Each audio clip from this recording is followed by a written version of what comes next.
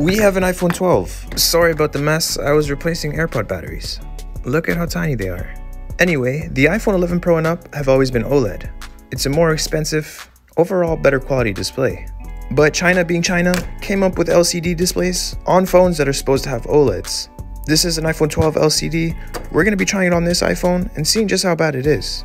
Hopefully no repair shops are using this with bad intentions, because these LCDs are always cheaper. Open it up. Remove the display, and we're going to connect the LCD. Turn on the phone. So this just basically makes the phone look like an iPhone XR or an iPhone 11. You can see the shadows at the bottom, and the bezels are a lot bigger.